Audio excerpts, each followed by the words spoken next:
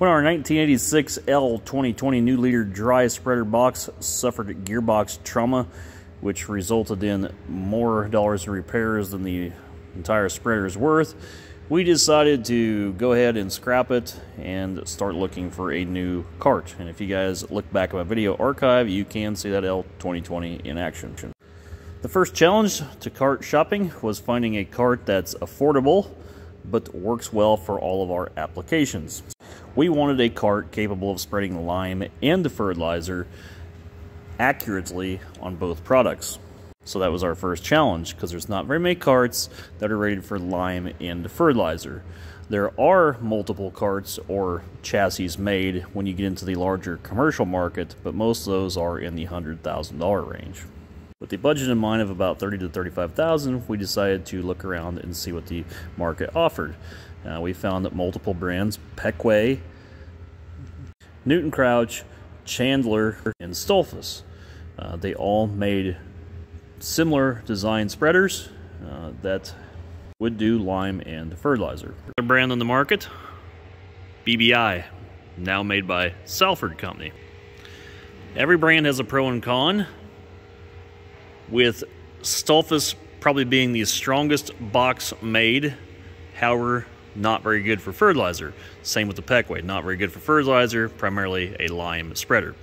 Now, all these carts in this category are considered 10-ton carts, which is what this is. And what you guys are looking at here is the BBI Grasshopper. So I'll take you around, show you about the cart, and tell you about its competition. As I said, we wanted a cart that would do lime and the fertilizer, and that's this cart. We wanted a machine that will do fertilizer accurately, as fertilizer is very high priced, so we want incredible accuracy. When we do spread lime, it doesn't have to be quite as accurate, but we also want accuracy there as well, but we don't want a machine that clogs. Finding a machine that fit all these parameters was near impossible, until we stumbled upon this, which is the BBI Grasshopper. Now, as you can see here, this is a high lift chassis, and you can see the plates, how the box mounts on the chassis. This box is available on two chassis. It's available on the high lift chassis, and these are 120-inch center to center on the tire. Or it's available on a standard chassis. This has a side height of 9 feet, and the standard is 8'6". So there's really not much difference in load out height. This has the advantage of being able to spread like dry urea in standing corn. We have put the spreader to use already, and we've had absolutely wonderful success with it. And it's quite easy to load. With our loaders, we have no problem getting up and over the sides with ease. A few chunks does not seem to phase the spreader whatsoever. So we're quite happy with the performance that we're getting already. I'll show you guys some of the features of this spreader. As I just mentioned, the chassis and how they have different chassis available. Again, this is the high lift on 120-inch centers. First thing you're going to notice here in the front, this is a mesh chain machine. It's a 20-inch wide mesh chain, and that's kind of the secret to this machine for fertilizer accuracy. Would be mesh chain. Now, when we started looking at dry spreaders, we didn't realize that there was quite so many things made in so many varieties. They have bar slat chain, narrow bar slat chain, which a bar slat chain is going to be more like a manure spreader. You have narrower slat, which means there's slats closer together. You have your mesh chains, and you have belt over top of chain, then straight belt. In my experience, this has been one of the best for fertilizer. I never really thought much of using it on lime, but being that it is 20 inches wide, we have a good contact area, and we have a nice wide door opening. Our L2020 new leader actually had a 24-inch belt, I believe, but with the time the V's came down over the belt so it would resist off tracking, you only had 16 inches of active belt, whereas this, you don't have anything over it, so you have a full 20-inch wide chain, so it handles lime very, very well. Also, when you get into spreaders, these are, again, there's a million options and there's a million varieties of them, but my experience has been when you get into a true belt machine, like a 30-some inch wide belt, that's where you get into your new leaders that are going to be in the neighborhood of $100,000. Now here's a view of the inside of the box. Pretty simple. I think this box is 10 feet long, just your chain. They do have an inverted V, but that does pose some bridging issues. There are some people that do use these for chicken manure spreading, and I've heard that the V does help with that. Not sure. They advise me not to have the V, so we went with just a standard box. This cart's available in gray, red, or green. The green's similar to more like an Oliver, and yes, I could have waited for a green. The dealer went with gray as a neutral. Problem is everything is in short supply due to the factors going on right now in the world.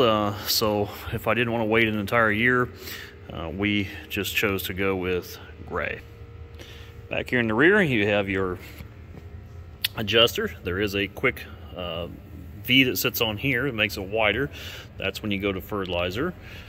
Your pans, obviously where you dump, is the relationship as to how it spreads. We'll have to show this in a separate video of how you do a pan test and how your rate of spreads are determined. They drive from the top hydraulically.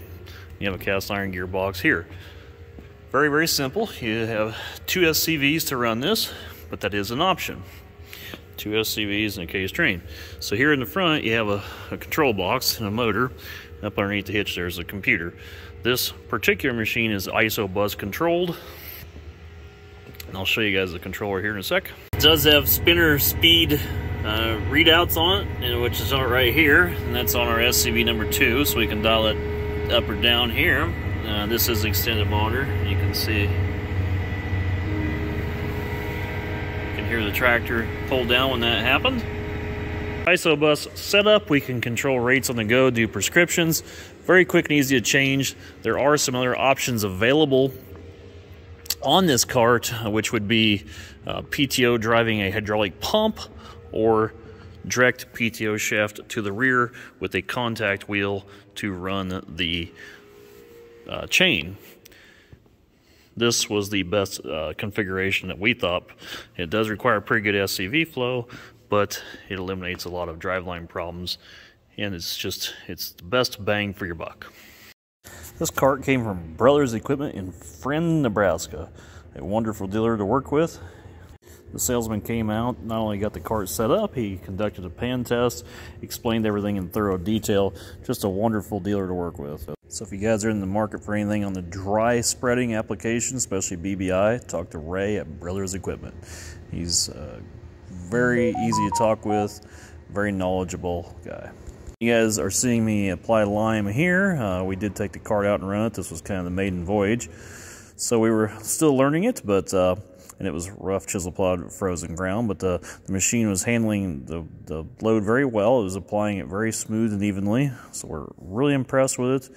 And again, this machine has fertilizer capability, which the primary thing that we wanted this machine to do was spread fertilizer accurately, but also throw lime. And the combination of those two things is pretty rare, especially in the $30,000 to $35,000 range. Now, if you do get into the $50,000 to $100,000 range, there are more machines on the market. But again, that's just out of our price level. This box on this thing is a 409 stainless, which is stainless steel, but it is a paintable stainless. It will not corrode. I will have more video on this spreader, as well as why we apply lime and fertilizer and how to read soil samples to determine if you need lime. So stay tuned for those videos and more coming up. And if you're in the market for a good spreader that's capable of lime and fertilizer applications, check out the Salford lineup. Again, this model is called the Grasshopper, and the exact same box on the different chassis is called the Liberty. Check them out, and thanks for watching.